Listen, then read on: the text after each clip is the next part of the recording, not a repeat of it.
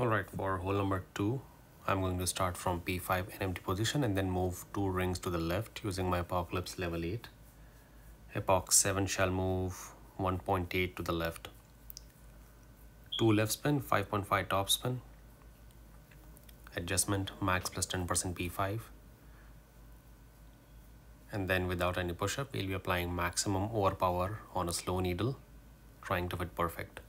And using the help of my grid, you can see the amount of curl I'm applying. Just the tip of the triangle right there. Try to fit perfect. Depending upon the rollout, we can be somewhere between 431 to 445 yards.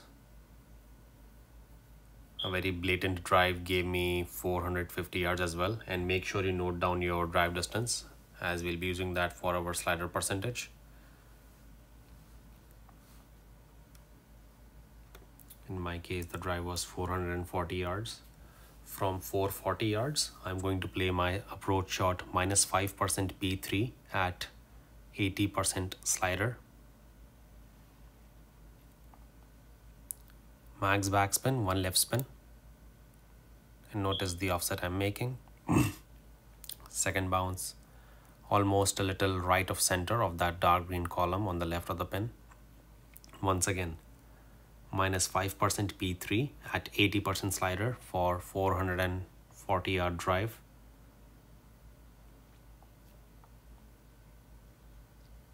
Center the ball and hit perfect.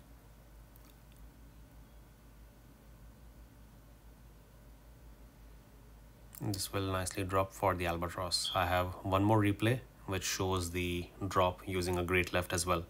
So we have a nice funnel at the back of the pin, and great lefts have been dropping perfects, as you can see, already dropped.